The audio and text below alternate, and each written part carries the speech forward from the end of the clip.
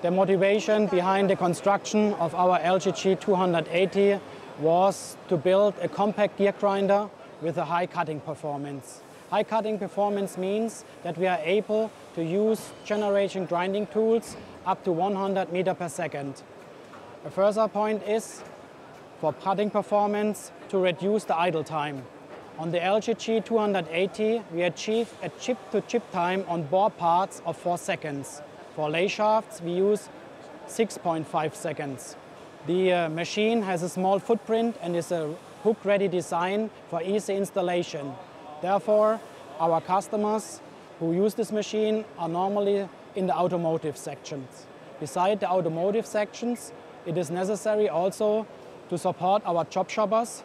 Therefore, the LGG is able to do the profile grinding on the machine, generating for mass production and higher batch sizes, and profile grinding for smaller batch sizes or single production. Besides automotive and job shop customers, the LGG 280 is also suitable for aerospace applications.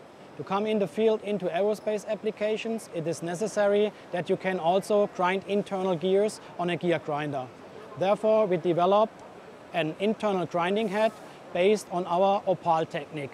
There are 2 different grinding heads available for internal gears.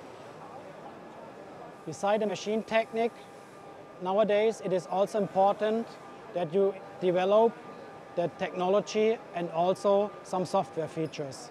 For the technology, Liebherr developed the super finishing of gear flanks. With this process, we have a conventional grinding, roughing, finishing, and the super finishing is done with a polishing worm.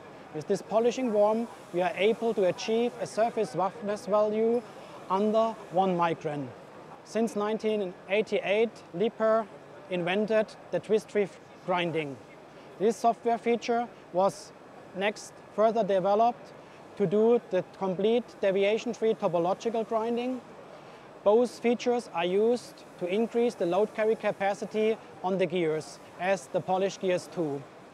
Further developments, we create the so-called neo-modifications. With these neo-modifications, we are able to reduce the gear noise in a transmission. A further software feature we developed is the so-called generated end relief. With this generated end relief, you can optimize the load carry capacity on your gear. This means the power tendency in the transmission is increased. For the same load, you can use now gears with a reduced gear width so that you save a lot of weight in a transmission.